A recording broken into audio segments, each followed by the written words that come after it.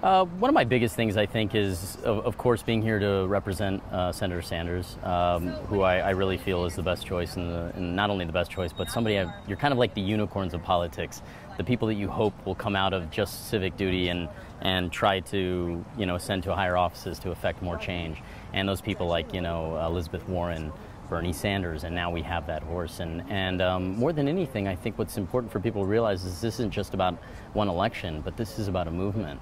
This is galvanizing an effort and a critical mass of people who care about issues, that care about other people.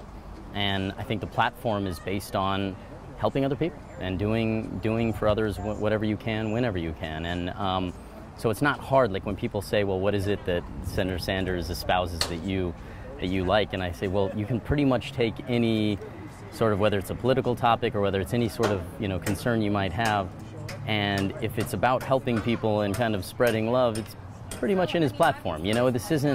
It's not rocket scientists. There's nobody avoiding issues, So that for me is a disgruntled voter for so many years, and I think a lot of people out there aren't impassioned to vote. And that, for me, is another big reason to be out here, is to sign up voters. Whoever you're out to support, come and have your voice heard. If you're going to vote for Hillary, come out. You have to be registered. And the thing is, they don't want us to register, especially if you're a voter of any minority. They don't want to show up in numbers, because when we show up in high numbers, traditionally a Democratic candidate is elected. So it's simple math, but it's so simple that so many people still don't get it and aren't willing. They think someone else is going to do it for them, and they've been disappointed in the past, so it's hard to kind of galvanize that effort, and it takes a leader like Bernie Sanders to get everybody ignited.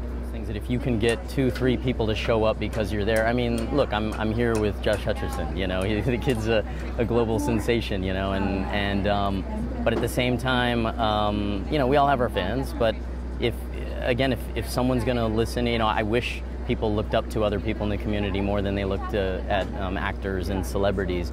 But if it gives me a way to pass on, which I think is a very inclusive message, a message that's eluded so many of us for so long in minority communities, then I'm going to use it, yeah.